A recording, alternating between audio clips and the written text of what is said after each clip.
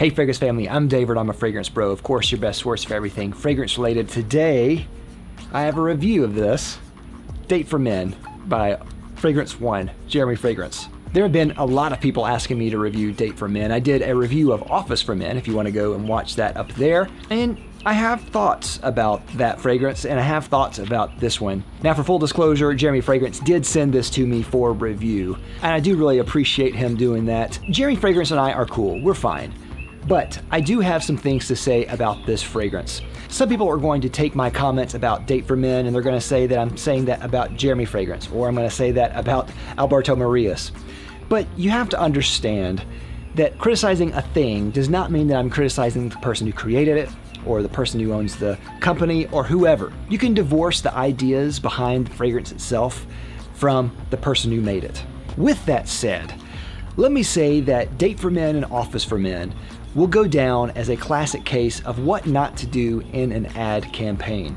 The ad campaigns and the kind of whole strategy behind talking about Office for Men and Date for Men has been strange at best. There is a semblance of cohesion between the ideas of what it should be and how it was made. But then upon further inspection, once you get closer up, you realize it's kind of a mess. Now, I mentioned much of my thoughts about Fragrance One and this whole kind of approach in my review of Office for Men, but Date for Men kind of takes it to another level, I think. As the name implies, Date for Men is supposed to be a date scent. It's supposed to be something that you want to wear on a date.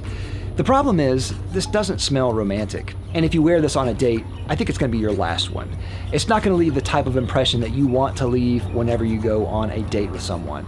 Date is not attractive, it's ugly in the very truest sense of the word. And I can only imagine Jeremy getting advice from some of the models that are around him and they lie to his face and then he makes this. Now, what I usually advise for a date scent is something that is of moderate strength, that smells enticing, that's going to attract someone to get in close and then stay there. But this is the opposite of that. It's terribly loud and it's obnoxious. It's the type of person that when you go on a date, they're very loud and obnoxious and boisterous and arrogant. And they try to convince you that they're a very confident person and that they really don't give a about what people say. It's that guy. It's repulsive like that guy is repulsive. It's loud like that guy is loud.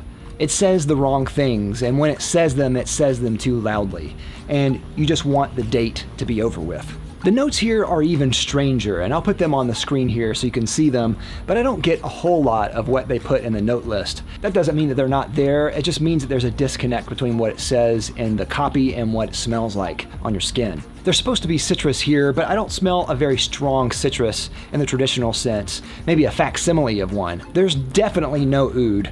There is maybe a smidge of juniper in here, but what I get overwhelmingly in this is hot, sticky, salty bubblegum. This reminds me a lot of Invictus in all the worst ways, and I haven't compared them side by side to see how true that is, but when I wore this, the first day I wore it, it instantly brought up scent memories of wearing Invictus and testing it out. And that's really funny because scent memories don't lie. They instantly recall a memory from your past.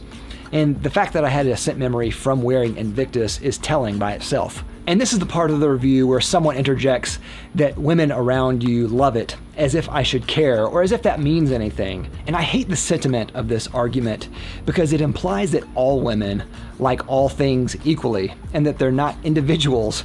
They're not people who have opinions about things, because women are. Women are individuals. They like some things because they're an individual, not because they're part of a collective. How sexist is that, to say that women love this, therefore buy it? But the other thing too is that not all men want to impress women, whether they are taken, or maybe they just don't really care about a relationship, or maybe they just don't care about impressing other women with the scent they're wearing. There's a whole slew of reasons. Maybe they're not interested in women because they're not attracted to women. There's a whole number of reasons why people want to wear a fragrance not to impress women.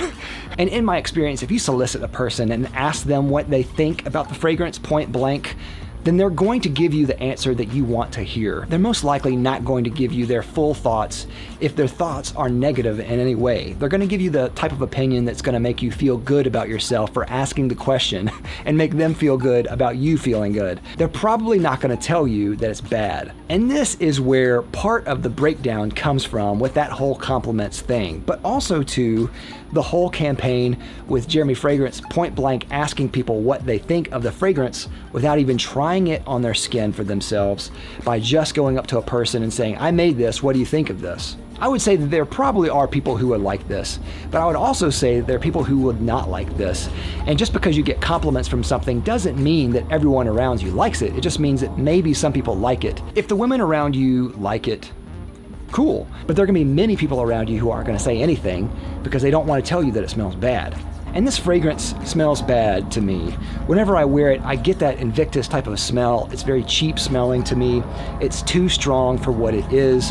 It is kind of that quasi-salty, somewhat citrusy, somewhat overly sweet, sticky type of scent, and I do not care for that at all. For a date type of fragrance, I find that it's really weird that this goes so young, it skews so sweet, and doesn't smell as inviting as the real knockout date scents do, in my opinion. To me, what I find really works on a date is something that is somewhat soft, somewhat spicy, and somewhat sweet. And that's why things like La Nuit de l'Homme or Original Santal or Mont Blanc Individual and a number of other fragrances that do well for romantic situations are that style of fragrance. Those styles of fragrances are masculine, yet they're inviting. They're soft, yet they're cuddly, and they invite someone to maybe stay close to you, which is exactly what you want on a date type of scent. This will repulse people. This will push people away. They'll quarantine themselves from you at arm's length.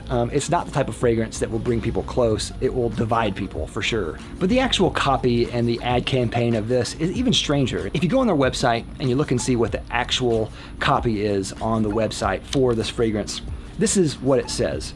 It says, Date for Men is an oriental fruity powerhouse. We have a clash of 4 fruits: bergamot, lemon, mandarin, juniper berry, mixed with a clash of oriental sexual masculinity of 4 notes: patchouli, oud, vetiver, cardamom. The fruity opening is the flintiness, that's on the website, or the flirtiness on a date. The laugh and smile, the rich mids through patchouli and cardamom bring the seduction.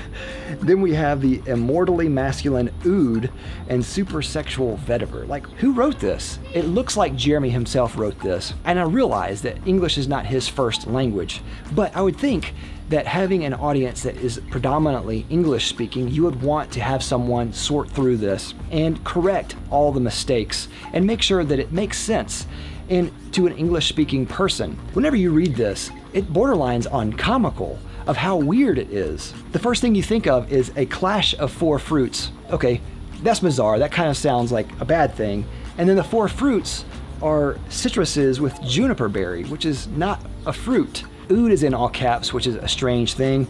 You have another clash of oriental sexual masculinity, which I don't even know what that is. And then you have the repeated references to sexuality, which doesn't even need to be here. It's really strange. And it looks like a first draft from someone who is not a native English speaker, but it should have been corrected from someone who is an English speaker. The byline of the fragrance says, it's perfectly engineered to bring out your inner CEO. And Robes 08 had one of the best mic drops I've ever seen in my life when he read this and said, more like your inner intern. This is such a strange fragrance. It smells pedestrian. It's way, way overpriced for what it is. One of the funny things is that if you look on Fragrantica, it's overwhelmingly negative responses from people who have tried this. But the funniest part, though, is not that. The funniest part is to see on Fragrantica where it says how many people made it their signature scent. It's 1 person. 1 person. That's Jeremy.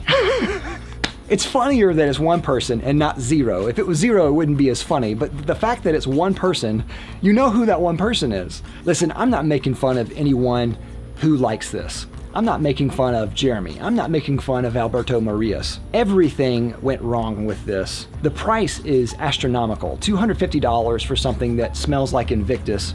No thanks. It's way too loud for a date. It smells cheap. It does not smell like something you want to spend that much money on. No. It's very strong. It's in the excellent range, at least for longevity, and beastly on the projection. Maybe you like that, but on a date fragrance, I don't think that's necessary, and I would not want that. But it's bad. So for me, this is a 2 out of 5. What do you think of Date for Men? I'd love to know your thoughts. Let me know in the comments. Thanks again for watching. Don't forget to like, comment, and subscribe down below. I love you for it. I'll see you next time. I'm Dave with Fragrance Bros. Bye.